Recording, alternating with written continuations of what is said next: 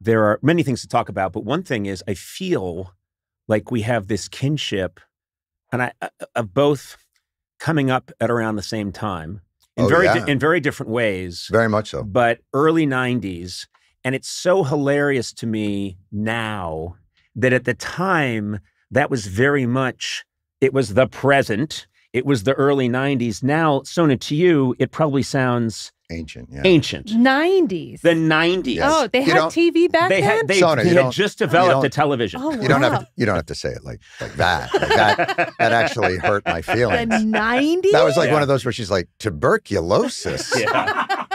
Dear God. Pleurisy? I didn't know that. Is that still a disease? Now, Rickets? Clear something up for me. Were you on a test show of mine or not?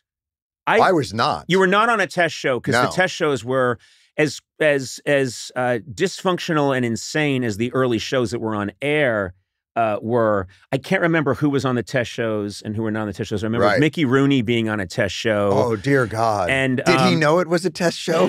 Or did he think? I have a very clear memory of talking to Mickey Rooney outside that 30 Rock hallway. Right. And I'm nobody, and he is hanging from a garment rack. His feet dangling. He's hanging on a garment rack like a chimpanzee. Yep. And he's in his white T-shirt. And he said, Conan, I used to have a full head of hair, but Harry Warner made me use this shampoo, and I lost it all. And I thought, this is an amazing job I have. This is an incredible job. He blamed his hair loss on Harry Warner in 1941, making him use a kind of shampoo. More impressive is a 90-year-old man with that agility. Oh, yeah. To be hanging off of He was flipping around. That's incredible. Doing full 360s. Now, for consistency's sake, we should have Sona go, Mickey Rooney? Mickey Rooney?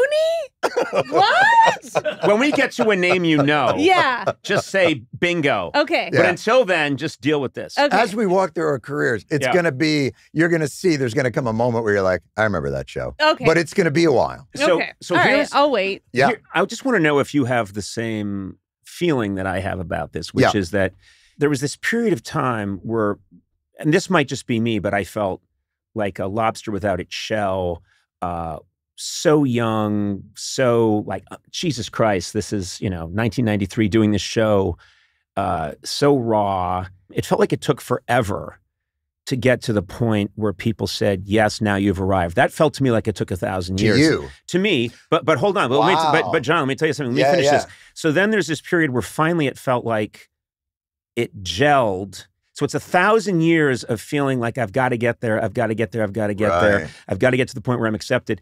Then it starts to gel, and then before I know it, it's, you're the old guy.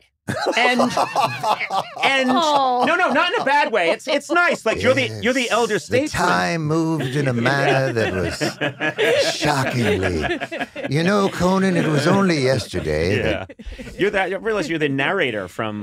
Once the fungus on the nail on your big toe begins to creep. What I'm talking about, it's so interesting to me that you thought that because you were, and this is not a exercise in smoke, but you were kind of legend to us already at that time because of Lampoon, because of SNL, The Simpsons. Like you were already, in our eyes, a made man. Oh, so it's so interesting to me that that you would feel, but nobody feels that. You don't, or I don't know. I think there are people that think. I've always heard that Eddie Murphy, when he was doing stand-up and was like 17. But that's Mozart. I know. That's a prodigy. Well, please. I didn't even see No. He's beyond. He might be the most talented human being that's ever wandered onto the planet. It's different. So. But what I'm saying is, I know a comedian named Ron Richards that I worked with in another lifetime in like 1985 told me that he did stand-up. And he did stand up when Eddie Murphy was just starting, and Eddie Murphy was like, I don't know, 16 years old or something, 17. And that there'd be nobody. There were nights where there was nobody in the club or maybe one person. So a lot of people wouldn't even bother going on, or they'd go out and just sort of phone it in. He said Eddie would go out and do to one person, would do it as if the whole room was packed. This is when no one knew him. This is pre-SNL. Right. He would do it, the whole thing, and then he'd walk off stage and he'd tell people, I'm going to be one of the biggest stars in the world. Wow. And he just knew. He just knew because, and that makes sense. Then I'm contrasting that with my own experience of... How much of that is internal, though? Because, you know, as an outside observer, right? You know, and I've heard you speak about this and sort of this idea of you felt a little bit like not the cool kid or not the nerd, but for those of us who are sort of not in that stream, right? Like Harvard Lampoon or SNL or Simpsons. Well, Harvard Lampoon does not see, this is the other thing. Yeah. I don't think that confers coolness. That was the one thing I wished. At that time? No. That was the one thing I wished I could have changed about my bio. Really? Is that what's so cool that Dave, he comes out of the mist, he's from Ball State. That's just much better. I remember before I even went on the air, people were like, Harvard? Oh, so some intellectual is going to take over for David And I thought, well, no, I'm actually quite silly and I'm going to make Dick Cavett look like low humor. Yeah, exactly. Ladies and gentlemen, welcome to Masterpiece Theater. Tonight, Peter Ustinov. I have to tell you, we had a guy that did our warm-up before we knew we needed to get someone to do our warm-up. And he was the announcer on the show, Joel Goddard, lovely man. But we just said, we don't know who does the announcing. Who does it, like on The Tonight Show? And they said, the announcer always does it. Ed McMahon always did it for Johnny. Okay, so we asked Joel Goddard to do it. And I would go out and I could always tell the audience was like, I don't know about this guy. And I would think, well, that's all on me. And one night, a couple of weeks into the show, late night, 93, I'm like putting on my tie and I wander out and I hear Joel talking to the crowd and he went, and of course he went to Harvard where he wrote a thesis, literary progeria, on the works of Flannery O'Connor and William Faulkner. This man was born with a silver spoon in his ass. And you're going to laugh. And I thought, what the fuck? Why? Can I tell you? Yeah. The angry announcer character, maybe that is an archetype. Yeah. I would hope that Johnny Gilbert does that on Jeopardy. This motherfucker. This motherfucker. Don't think that he doesn't know the questions. He does. They're on a paper. He'll act like it's coming to him, but it's not. It's all written out. But this is, you're talking about the broader world. Like for comics, right?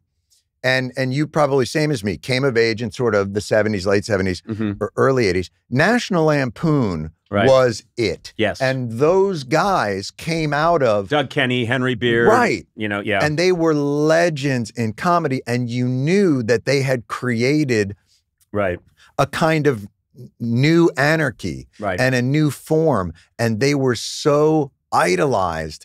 And knowing that you would come out of that same stream, you know, so where the larger world might look at it and say like, oh, it's Harvard, it's going to be academically removed or intellectualized. He's going to be giving lectures. Right. You won't do a pratfall. You'll just go, and I waited 3 seconds and then allowed gravity to do its thing.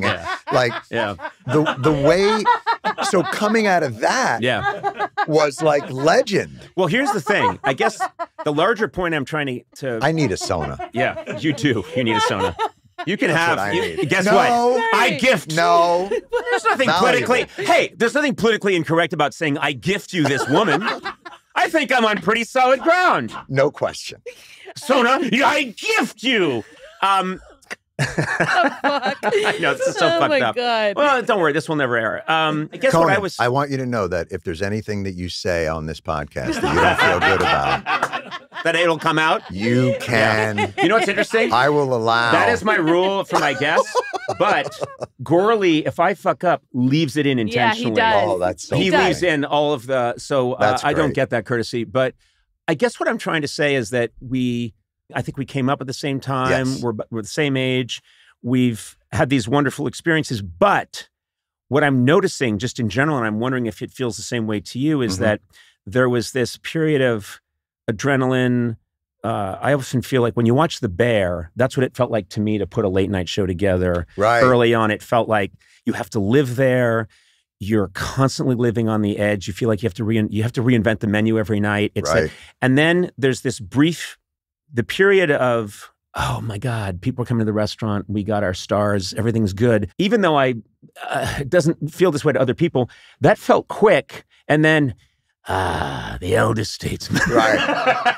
You better take a nap. That felt like that part lasts a lot longer. Yeah. And the new guys and the new gals come up real fast. And I don't know, that's how it just felt to me. And I'm not complaining. I just find it like a trick in time.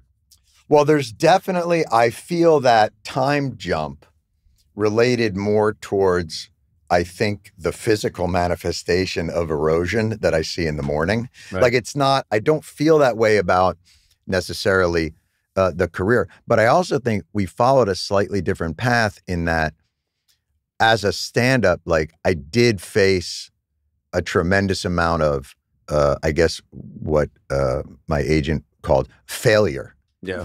And I'm unfamiliar with this word. Unfamiliar. But having been canceled or having been, you know, done all those different things. So I think I had a different expectation of what making it was. And I think ultimately, and I'm sure it was a rationalization or some kind of mechanism, that the success for me coming from where I came from was impulsively moving to New York with no money or prospects or anybody in my life mentioning that I might have ability and having a 6-week sublet and saying, fuck it.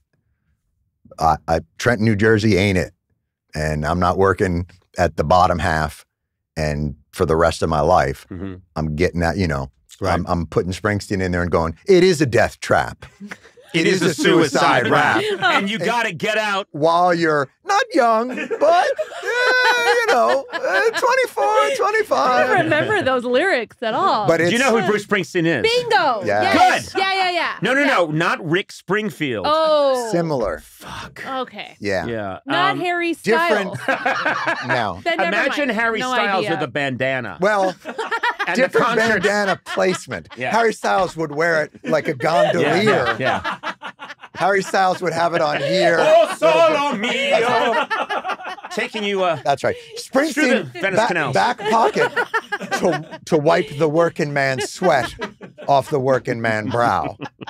Whereas Harry Styles would wear it as like, where it's covering my pearls. I don't know what's happening. That's all it is. You have to cover the pearls. You have to cover the pearls. But it's the same idea. That's right. Harry Styles and Bruce Springsteen, it's basically the same thing. Okay. That's right. If you know one, you know the other. Exactly. So I took my daughter to, it wasn't Outside Lands, it was Coachella. And Harry Styles performed, and I saw him. And at one point, he turned around and he had an H on one ass pocket and an S on the other. And I thought, why didn't I think that? Can I tell you something? Yeah. I saw that, and the whole time I was thinking, who's S.H.? I was reading it in Hebrew. That's the problem. And so I said, Sally Hemings? What are we looking at here? You know what the problem is? Why is he doing that? And also, you had your Torah stick out. What is the name for that goddamn stick? I think Torah stick. Oh, Torah stick. Goddamn Torah stick. Goddamn Torah stick probably doesn't Where's sound. my goddamn Torah stick? But whenever I've gone to concerts with Jon, whenever there's any kind of reading, you know, if they put up anything on, he always takes out his goddamn Torah stick? He takes his Torah stick out and he goes right to left. Doesn't make any sense. These aren't even words. Why would he start? Yes. Why would he start with Born to Run? All No, true. Jon, All that's true. the last song.